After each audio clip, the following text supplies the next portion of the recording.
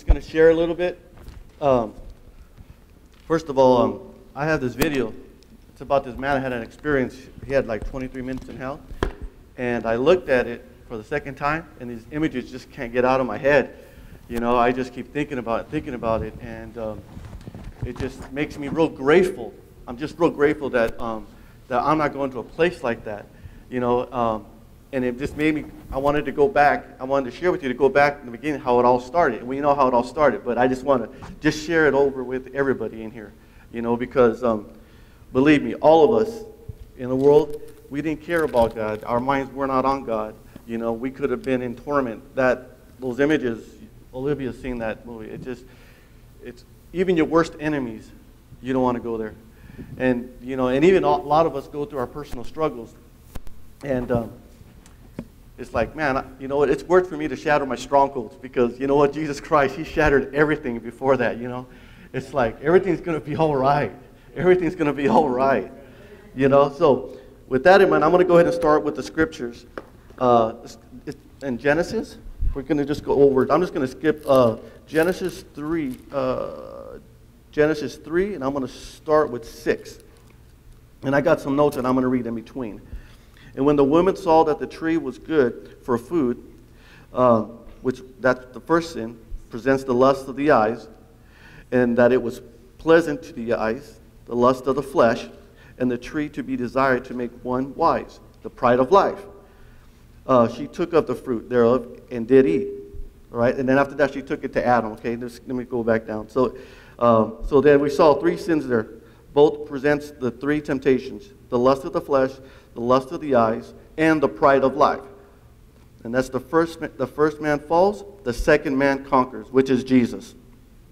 Let's go down to 7. And the eyes of them both were open. It refers to their conscience, their guilt as a result of sin. They never saw it before, but that was their guilt. They saw that. Their conscience awoke. That's what started all this. That's what started all this. Okay. Then it says, and they knew that they were naked. That refers to the fact that they had lost the light of their purity. That's what covered and clothed their body, their purity. It clothed their body. That's all they had with the Lord. That's all they had with God. And they lost it. That's what clothed them, was their purity. And they sowed fig leaves. Can you imagine trying to get fig leaves or banana leaves or whatever they had around them? That tells you how man tries to cover himself. He tries to be God. He tries to say, I'm okay.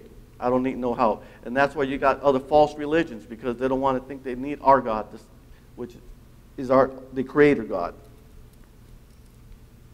And they sold the fig leaves together and made themselves aprons or whatever. And they heard the voice of the Lord God walking in the garden in the cool of the day. Now, at that time, the voice of the Lord was always welcome. It was peaceful. It was loving. It was caring. But now to them, they're going to find out that they're afraid of it.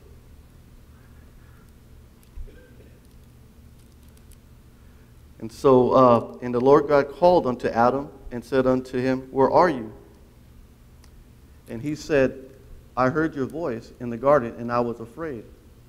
Fear was the first reaction of the fallen man. Adam's conscience of the effect of sin was keener than his sense of sin itself. Because I was naked, I hid myself. He was naked to the judgment of God because of sin, which must be judged. He tried to hide himself from God, but even as untold millions have had, but never with any success, God wanted Adam to know that he was hidden himself from him, but is never hidden from him, and that he who runs away from him can never escape God. God knows everything. No matter, he knows everything. And he said, who told you you were naked? That carries Adam's mind from the effect to sin that had caused it. As long as man feels sorrow only for the result of his action, there is no repentance, and he has no wise to return to divine presence. And then the Lord said, have you eaten of the tree where I commanded you that thou shalt not eat? And the man said, the woman you gave to me, she gave it to me. I always crack up on that part, you know. I'm glad that men are different today now. We have a lot of good men that won't blame stuff on their wives. And the Lord God said unto the woman, what is this that you have done? So let me just go back down. Let me come here, speed it up. Just go to verse 22. And the Lord God said, behold, the man has become as one of us. He knows good and evil. The Lord knew evil not by personal experience, but rather through omniscience. Man knows evil by becoming evil, which is the forehead of all sorrow for the world, the fountainhead of all sorrows for the world. The pronoun us signifies the Trinity, God the Father, God the Son, God the Holy Spirit. So everybody was there. Jesus was there, everybody was there, the Godhead. And now, lest he put forth his hand and take also of the tree of life and eat life forever, this would have been worse thing for all. To all, imagine if they would have eaten the tree of life after they have fallen, that means they would have lived in this sinful body forever. Can you imagine living in this body that just hurts, that just pain? Can you imagine living with the guilt that you've had, living with sorrow, living with an unrepentant heart, living with hatred? Can you imagine the terrorists living forever? It's the horrible thought. So it was an act of mercy that God put the sword. And you're going to read how he kept them and he banished them from eating the tree of life, because that would have been horrible.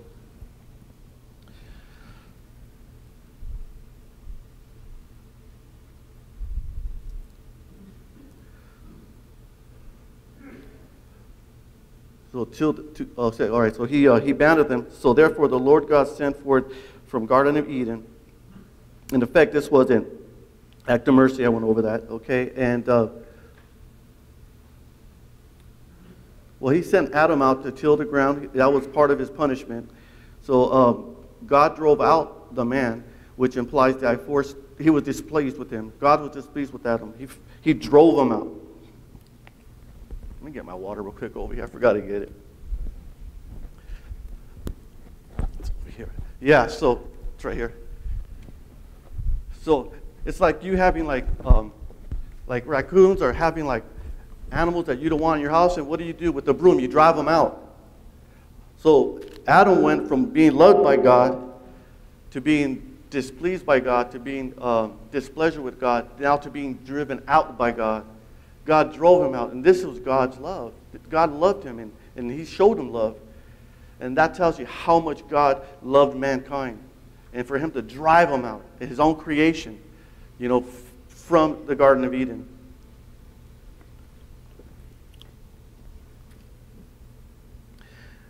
Okay, then, and he placed at the east gate of the Garden of Eden and cherubims. These cherubims signify the holiness of God, which man had now fortified, and a flaming sword, which every way to keep the way of the tree of life. Now, in other translation, it said that it was a tree of life, and it was a flaming sword. Now, isn't it interesting that Jesus gave us life on a tree? He died on the tree to give us life. And he is the sword, which is the Word of God. He is the sword. He is the Word of God. And that tells you how much God had all this together. God wasn't caught by no unsurprise. He wasn't caught distracted. God knew exactly what to do. And this tells me how much he loved us and how much he wants us to trust him and to know that we're in his hands. That he loves us so much. Even when we stumble and we fall. He paid the price. The love of God, this is the love of God right here. I got this painting for Father's Day, and I loved it. It's a painting of Jesus. One of the realest pictures where this is really what he looked like, and even probably worse than that. And I keep that inside my library room. It keeps me in check. It keeps me in check because someday soon we're going to meet him, and we're going to thank God that because of the Lord going through hell and giving his life, we don't have to go to that terrible place. For billions of years, millions of years, they're still going to be there. They're still going to be there. They're never going to come out. They're never going to be delivered there. And then it's an appreciation for me that, I was a knucklehead growing up, and my mom was an alcoholic. She had 8 kids, man. We were homeless, and God saved her first. Out of all my aunts and uncles, God saved her first. And she was made fun of. She was ridiculed. My aunts left her. They didn't want to be with her no more. Nobody wanted to be with her no more. But my mom never gave up. She never gave up. And even when my little brother, we moved into a motel, and my little brother was 4 years old. And my mom, she's probably going to get mad at me, but it's okay. I'm being honest, Mom. She could fight. My mom, man, she could fight. You know, she knew how to hit somebody. Well, my little brother was playing cards, and he got run over on his head, and it cracked his head. And all of us thought immediately the sin nature was going to come out of my mom. We were all afraid that my mom was going to start. I mean, she didn't. And that was the first time we saw change, and that was the first time I saw the love of God to my mom through God. And so my mom kept it up. She kept going to church. She kept faithful. God was blessing her. Then I come along. I end up getting involved in drugs. I end up getting involved in gangs. I put her through a lot with her 7 other kids. But the love of God, the mercy of God that I saw, that God showed her mercy. She saw God's mercy. She saw God's grace. She saw God's everlasting love. She saw God's sacrifice. She saw God when he was on the cross. She knew that he was on her mind. She was on his mind. My mom knew all that because of the mercy and because of the grace of God. And so even from that beginning, when the sin nature came and when the sin problem came, all it affected billions of people. But I love it because God is personal to each and every one of us. He is personal to each and every one of us. He's omniscient, and I love that. And his grace and his mercies are new every morning, and it just makes me want to just be more fervor for the Lord and be more strong for the Lord and to witness to the people, even to my enemies, even to the people that have hurt me and betrayed me, because I don't want them to go to a place like that forever. I don't want that to happen. And there are a lot of people out there outside of our 4 walls. There's hundreds of people that we could share the gospel, share the good news, share the mercies of God, share the grace of God. And I think that's one thing that I wanted to bring this message is just to remind all of us that we're in that seat of love and forgiveness, and I want it to be in our feet and to move out in the streets and to keep sharing it and keep going. And now I want to go over some other tips, some other things. Just for some side notes. So I'm not sure if any of you ever go out and witness. Are you afraid to witness? Do you know how to witness? Do you know what to say, how to say it? First of all, let me get my notes here. I like that. We can put notes on our phones now. I like that. And I can make them big, too. All right. What does it mean to be saved? What does it mean to be saved? Romans 4:4-8. What joy for those whose sin is no longer counted against them by the Lord. Now, of course, in my experience, I had to educate people on their position as sinners. Just like in our class, we talk about our position as Christians and as believers. Well, sinners don't know their position as sinners, you know, and we have to let the Lord guide us into, and let the Holy Spirit teach us, to teach them. First of all, what do you tell them? First of all, you got to create, relate, convict, convert. You got to create a way to relate to them, so the Holy Spirit could convict them, and then we could convert them. Okay, and sometimes you have, you know, you got to be a little, kind of like, not manipulative, but kind of don't give up, you know, it's just, one way of saying it is like you walk into somebody's yard, you say, oh, look at those flowers, those are nice flowers. Yeah, I planted them last week. Oh yeah, well I planted some too. So then that's creating, then you relate to them. And then you talk with, and then you introduce them. They say, can I talk to you about your salvation? Have you ever thought about God? You know, I think Santos, you said something like that. You did, you know, with the one man you told me a couple weeks ago. And that's what you call that. That's being creative and talking. And another way that I use to witness is, we use the 10 Commandments. The 10 Commandments are a perfect law to conversion. This right here tells you our need. It educates us. It's a schoolmaster. And it's pretty neat because it goes through all the 10 Commandments. Have you ever told a lie? No. Have you ever stole something? And I say, no. You say, really? Because you break one command, you break them all. And then back then, they would kill you. They would judge you, you know.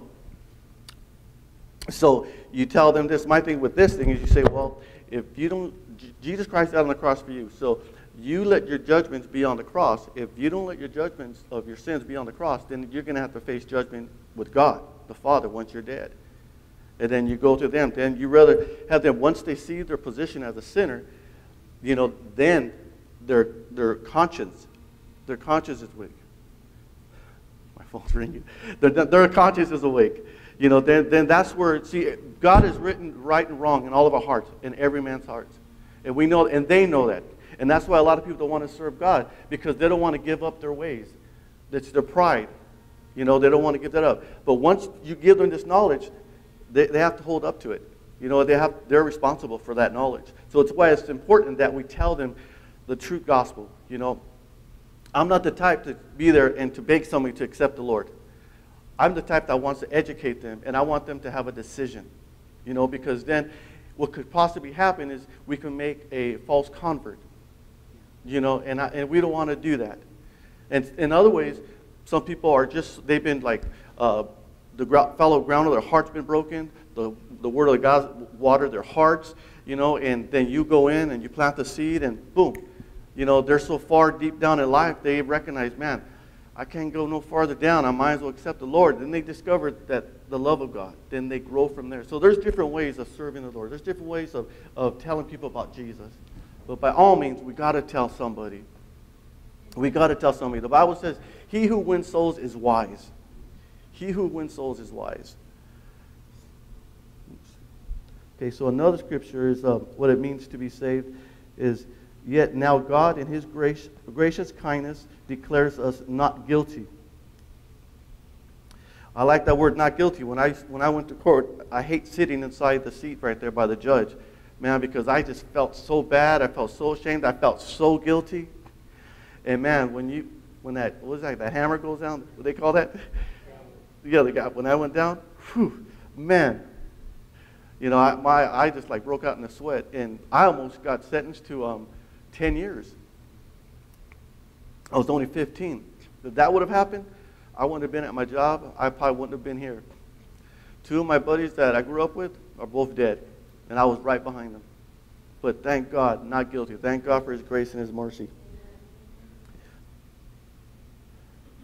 So Psalms 103, 11, 12 says, he has removed our rebellious acts as far away from us as the east is from the west. Our sins have been completely removed.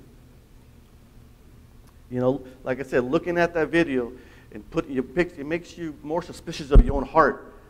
You know what I mean? You want to be pure for God. You want to love God because he saved us from going to that horrible place by dying on the cross for our sins. He saved us from that.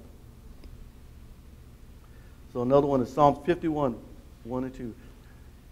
Remove the stain of my guilt. Create in me a clean heart, O God. Being saved means the stain of guilt has been washed away. That happened with King David, even when he sinned with Bathsheba. He almost, I believe, they broke all the commandments. And God created him a clean heart, and God forgave him, and God loved him. When everybody was on Brother Swagger's case, when he was sinned, he didn't do nearly as bad as David, and everybody still had their opinions on him and judged him, And I thank God for his grace and his mercy. Okay, and there's one more for what it means. What does it mean to be saved? This is Romans 3, 21, 4. He has done this through Christ, who has freed us by taking away our sins. Being saved means we are forgiven in Christ. So he took them away. That literally means like he took them away. He's like, you ever take something out of somebody's hand? They don't have it no more. It's not on your possession. It's not in our possession no more. We're new creatures in Christ Jesus. He took that away. So you may be going through a tough time. Okay, you may have fallen, but you belong to Christ. Repent and get up and keep going.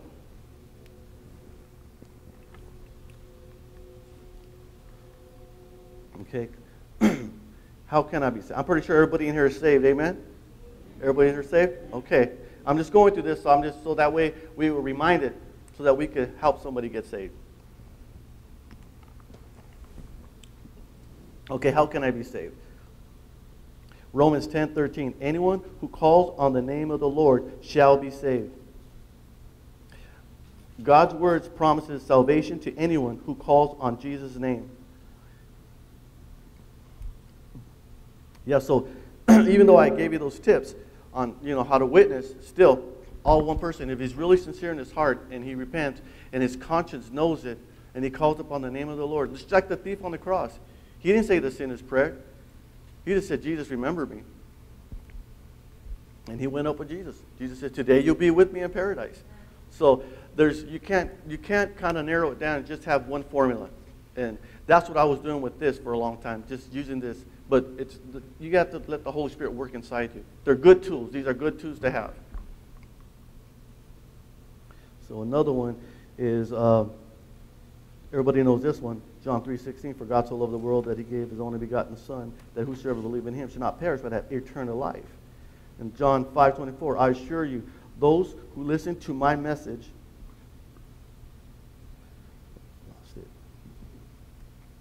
I assure you, those who listen to my message and believe in God who sent me has eternal life.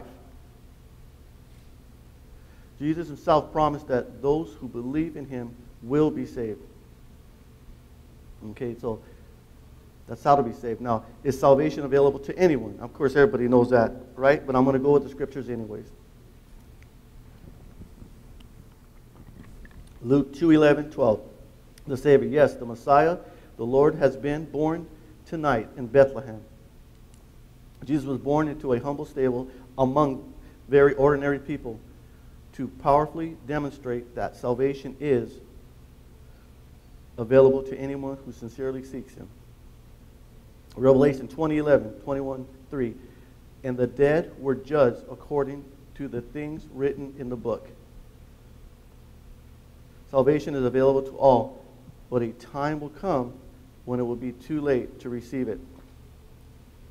I believe that's going to be during the 7-day, lost that word, tribulation. That's, I think, they say.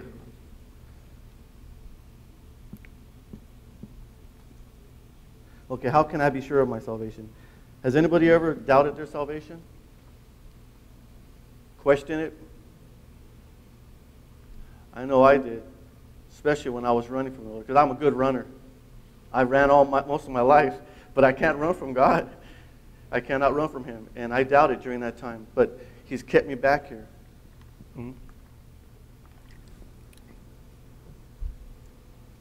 So 1 Peter 1:5, God in his mighty power will protect you until you receive his salvation. Salvation brings the sure hope of eternal life. So,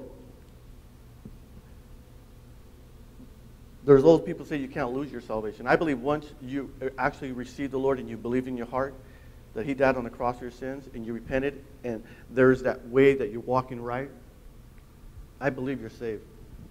But there's a lot of people, because of unhealed hurts, unresolved issues, they fall, they stumble, and they have emotional problems. They have strongholds like we're dealing with.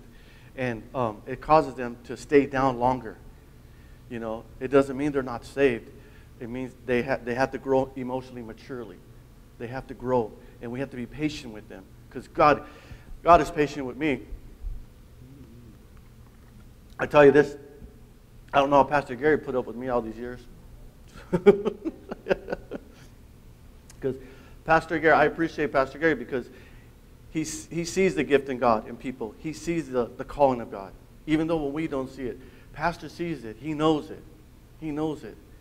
And I've told Pastor Lucy many times, I know I frustrated Pastor, but I'm still here. I'm still here. Yeah. So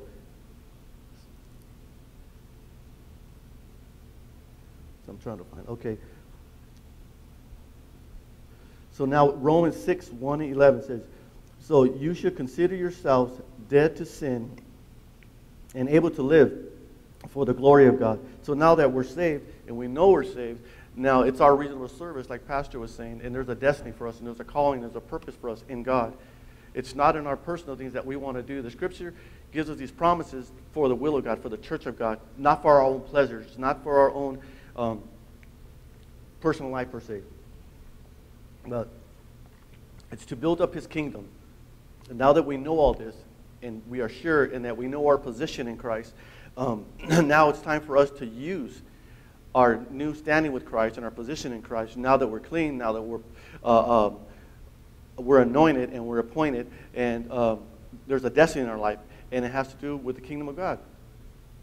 And mostly where it's like where we have to follow through, this is our mission ground right here. This is not our mission ground, but our base.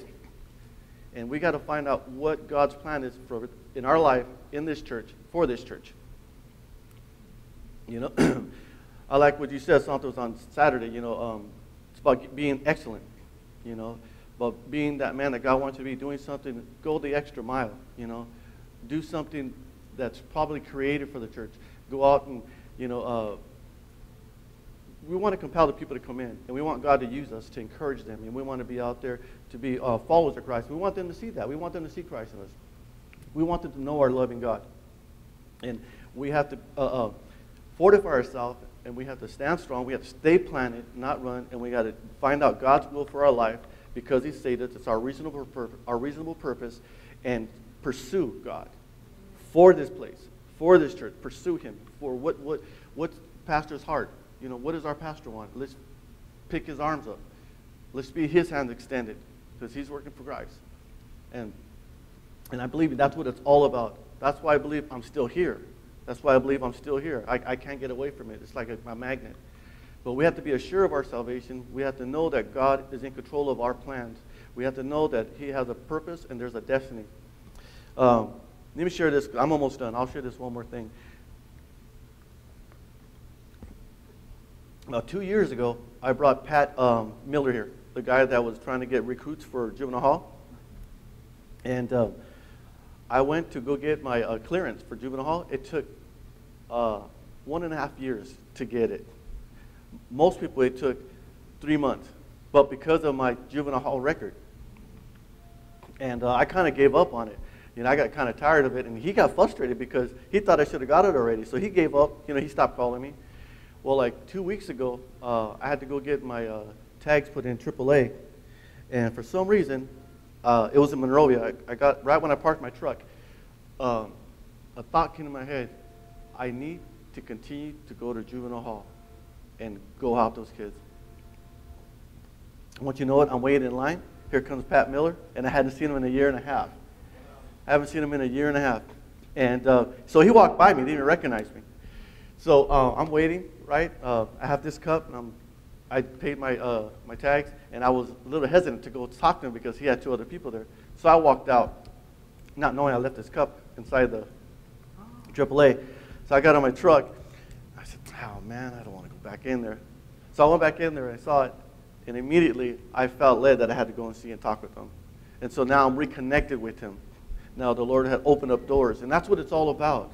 That's what it's all about. We want to reach these people. Their souls, they're lost. They don't know. They're still reachable. They're still reachable. And being the fact that God knows what he's doing, I came where they came from. You know, and that's how God's going to use us. There's people that you could reach that I cannot reach. You know, who will be able to relate to these little gang members in here, unless you've been in that road? You know, and it's all about souls. The economy here has to do with money. The economy in heaven is souls. That's the economy in heaven. It's souls, souls, souls, souls, souls, souls. And that's what it's all about. And the sooner we get ourselves out of the way and let God be the way in us, I think we'll be a lot more sure that we are in the will of God and we're doing the will of God. Amen? Amen. So that's all I got to share about that. You know, that's all I want to say about that. I hope that was okay. You know, just want you guys to remember that love of Jesus, you know, the love of God. Remember your salvation. It is secure. It is strong. But being that you are saved from such a terrible place called eternal hell, have compassion on the sinner that you walked across, knowing that you don't want them to go to a horrible, terrible place like that. Remember, we're all saved from it. And because of what Jesus did on the cross. Amen. I'll go ahead and close in prayer. I'll pray. I'm going to pray, okay? Jesus, I just want to thank you for your love. I thank you for your grace. I thank you for your mercies, for it's new every morning, Lord. I pray, Lord God, that you just infuse, that you put that fire in us, Lord God. Remind us, Lord God, how saved we are, Lord God, and that There's a terrible place that you delivered us from, Lord God. Give us that heart for souls, Lord God. Give us the heart, Lord God, for people in general. Enemies, Lord God, people, Lord God, just in general, Lord God, whoever, just give us that heart to share your good news with them, Lord God. And to have authentic salvations, Lord God, authentic transformations, Lord God. Open up, give us a gift in our mouth, this church, Lord God. Give us the gift, Lord God, of that message, Lord God, the communication to minister to families, Lord God, to see them converted, Lord God, to see them enter into eternal life, Lord. Thanking you in the name of Jesus, Lord. I pray, Lord God, for those who have left the church, Lord God, who know that they belong here. I pray that you bring them back, Lord God. I pray that you'll encourage them, Lord God, strengthen them, remind them, Lord God, what they were saved from, Lord God. Let them know that you have a destiny, Lord God, for them in this church, Lord God, that you have a purpose for them in this church, Lord God, that you have a calling for them in this church, Lord God. Lord God, that you have a plan for them in this church, Lord God. I pray for all those, Lord God, that they'll come back, Lord God, and work for your kingdom, Lord God. Build up your church in the name of Jesus, Lord. I just want to thank you, Father, for our pastor. I thank you for our leaders here, Lord God, who have been faithful, Lord God, holding up the banner, Lord God, of your grace and of your mercy and of your love, Lord God. I pray that you bless the leaders here, Lord God. Bless their families. Save some of their ones that went wayward, Lord God, that are not serving you. Save mine, Lord God, that stopped serving you, stopped going to church, Lord God. Save them, Lord, in the name of Jesus. And I just pray for all the children, Lord God, that they'll grow up in this church, Lord God, knowing that the main message is the cross and him crucified, Lord God. For I boast in the cross and only in the cross. Thank you, Lord God. Thank you, Lord God, in the name of Jesus, for being obedient, for loving me, for loving my family, for restoring my family, Lord God, for loving my mom, my family. Thank you, Lord God, in the name of Jesus. Amen. Amen.